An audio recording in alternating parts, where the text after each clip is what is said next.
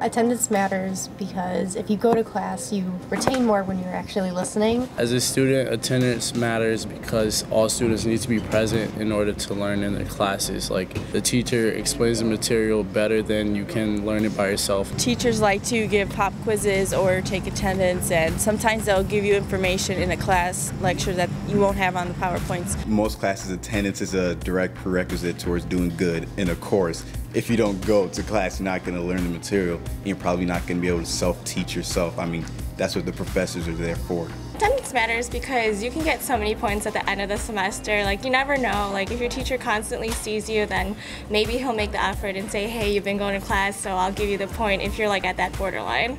Being present in the classroom shows that you're putting forth effort in the class, and just having that recognition from the teacher, just to see that you're going the extra mile to be there present every class period.